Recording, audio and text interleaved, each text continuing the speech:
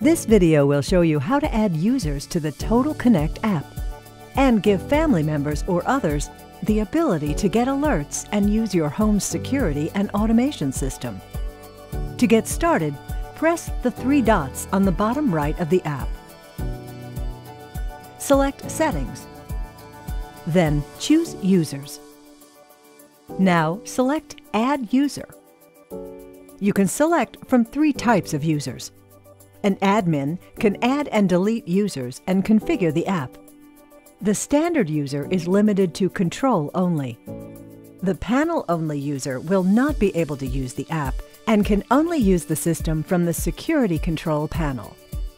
For this demo, let's choose Standard. Now, fill in the new user's information, including first name and last name. And if you would like, you can also add a photo. Then select a username and confirm the user type. Also, select the language for any notifications and the preferred time format. If you turn on the prompt for user code, the user will be required to enter a code when arming or disarming. When you are done, press Continue.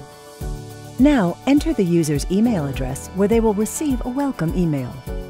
Press Continue. Now, select what parts of the system the user should have access to, as well as add their 4-digit user code. When finished, select Create User, and an email will be sent to welcome the new user.